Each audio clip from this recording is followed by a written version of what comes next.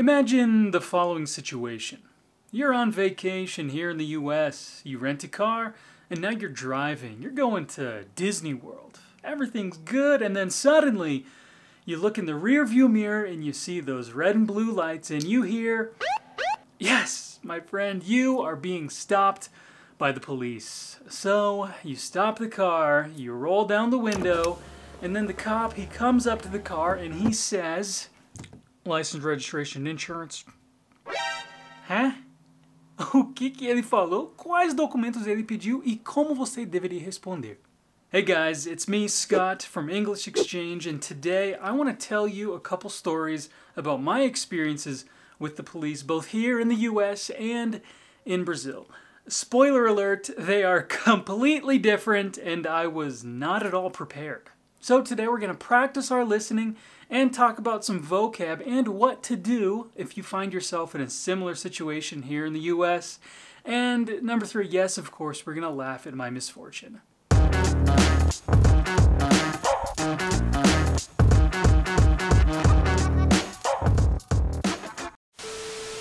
Antes de começar, só quero deixar claro que eu respeito a lei, eu respeito a maioria de policiais, mas acredito que sim, a instituição em si tem muitos problemas, tem racismo e eu acho que precisa haver grandes mudanças na polícia.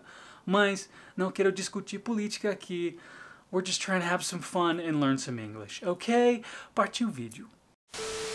The first time I ever got pulled over was for speeding.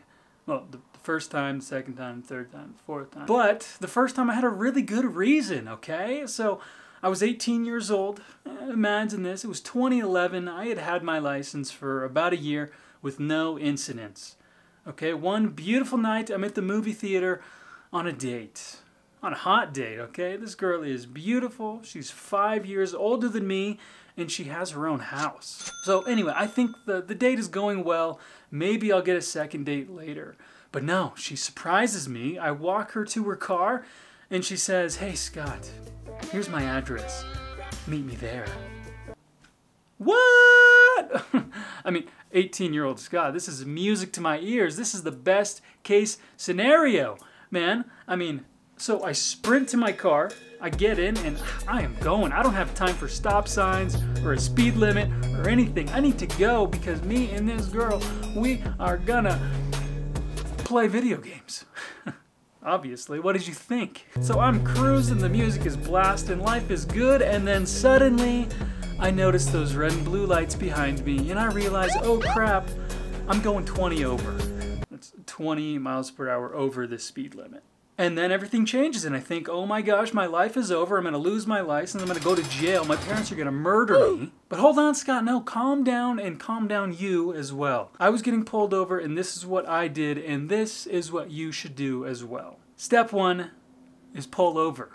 Separado pela polícia aqui é be pulled over. The cop is pulling you over because you need to pull over to the side of the road, or you need to go all the way to the right. Do not stop the car on the left side of the road.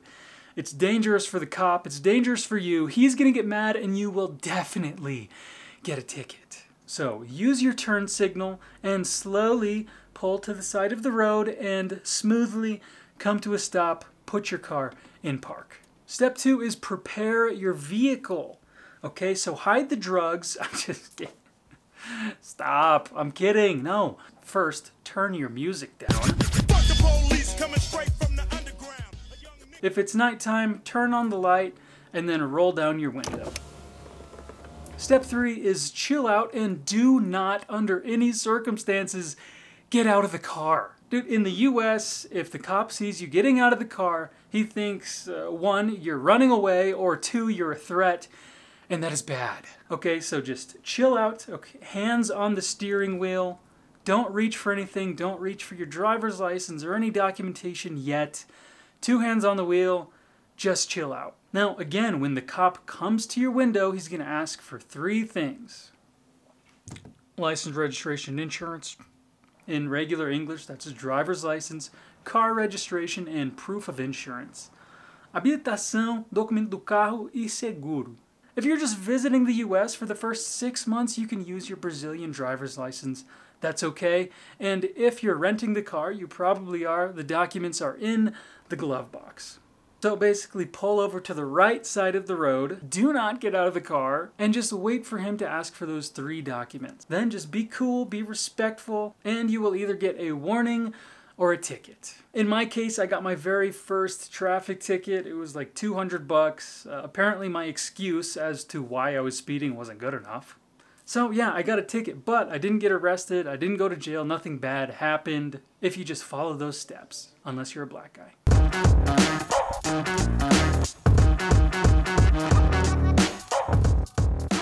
But apparently that is not how it works in Brazil. So this is a few years later, a couple years ago, I'm in Brazil, Rio de Janeiro, it's me, my sister, her friend, and then like 3 other dudes. So we're all hanging out at a restaurant, we're chilling, and it's getting pretty late. It's probably like 1 in the morning, and I say, all right guys, well I have to work, so let's go. If you just drop me off, that'd be great. But they didn't want to, dude. They wanted to go to another bar. They wanted the night to continue, probably because the driver was trying to hook up with my sister.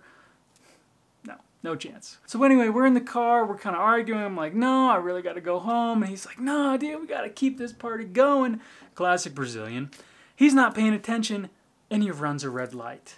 Well, guess who was also at the red light? Yes, there was a cop car, uma viatura. We don't have like a specific name, just a cop car, police car. And yeah, homeboy runs the red light, and obviously, boop, boop, we get pulled over. But at this point in my life, I was experienced. This is not my first rodeo. I had been pulled over before. It's no big deal. I'm chilling. The cop is going to ask for the license, and then he'll give us a warning, and then we'll go on with our night. No big deal. That's what I thought, and then I immediately started to get worried when I heard the cop say, "Ó, todo mundo sai do carro, seus vagabundos." Okay, he probably didn't say that, and he probably wasn't wearing glasses because it was in the middle of the night. But basically, yeah, he told us to get out of the car, and in the US, if the cop tells you to get out of the car, that's it, man. You're going to jail, you're getting arrested, something bad is happening. So now I'm starting to freak out. So I'm getting out of the car, and I'm realizing, holy crap, I don't have any documentation, I don't have my passport, my little sister's with me, oh, my parents are gonna kill me. And then, I get out of the car, I look over at the cops, and both the cops are standing behind the door, and one of them has uma arma desse tamanho aqui, apontar pra gente, e o parceiro dele também com a pistola assim, sai do carro, seus vagabundos! Again, I don't know if he said exactly that, but like, hey, I've seen Tropa de Elite, I know how it works.